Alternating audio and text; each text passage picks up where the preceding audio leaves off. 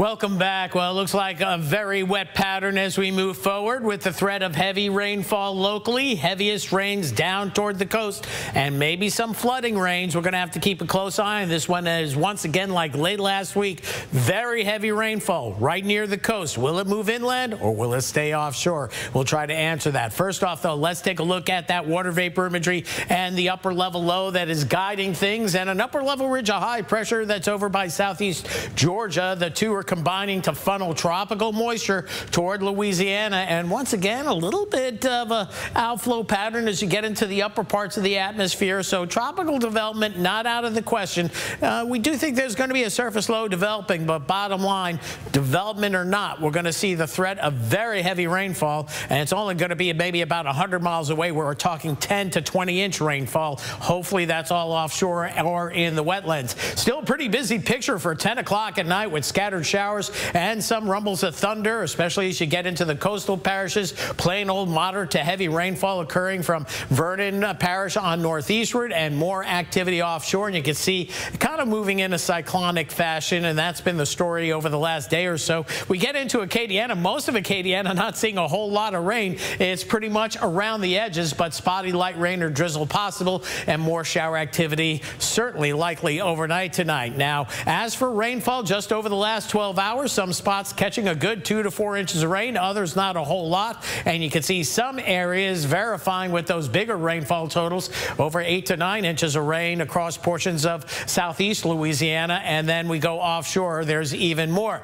Now, as we move into tomorrow and Friday, the National Weather Service has issued a flood watch through Friday for the threat of some locally heavy rainfall, mainly I-10 parishes on southward in South Louisiana. And we do have a flood warning going in Vernon Parish right now for the expectation of about 4 to 5 inches of rain, so some localized flooding there possible through shortly after midnight. Now, as we move forward, as we look at the Weather Prediction Center, they're putting us in a level 2 out of 4 for the risk of excessive rainfall. It's called slight, a 10 to 20% chance of too much rain that could result in flooding for tomorrow, and much the same as we head into Friday, although that the threat of the heaviest rains begins to push off to the east. Now, it's going to be tough to nail down who sees the most rain and where the most is going to be, but we think it's going to be along the coast. Again, this is the Weather Prediction Center, so count on 2 to 4 for most of Acadiana, but then you're pushing 5, maybe up to 10 inches as you get along the coast. We'll show you the model data in just a bit. First off, though, satellite imagery not showing much going on with this disturbance out in the Gulf of Mexico. Hurricane Center not talking about it quite yet.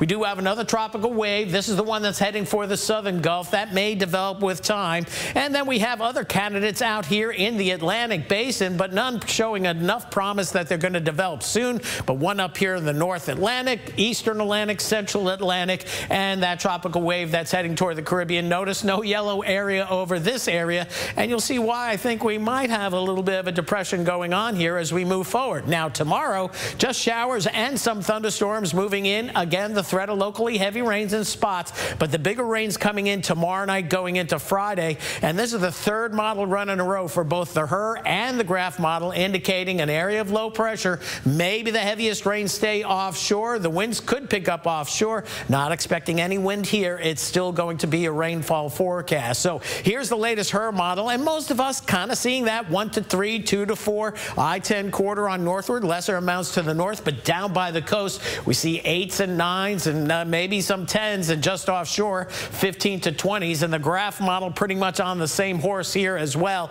showing the threat of even heavier rainfall. And we pay attention to the graph in the tropics. I don't think we're going to see a 20-inch rainfall inland, but we'll have to keep an eye on things as some very heavy rains could fall with that system just offshore. The good news is that whole system gets pushed out into the Gulf of Mexico with a frontal boundary that gets here for Saturday. So 76 the overnight low tonight. Oh, it's humid out there, sweaty windows, foggy windows once again. And then for tomorrow, we'll keep it in the lower 80s with showers and thunderstorms likely.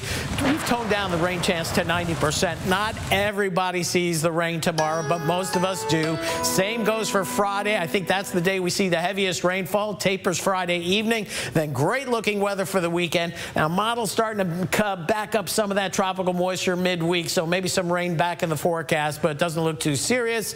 And temperatures, well, no 90s on that 10-day forecast, so there's a start there as well. And this weekend's going to feel fabulous. That's it for weather for now. We'll have more more a little bit later on.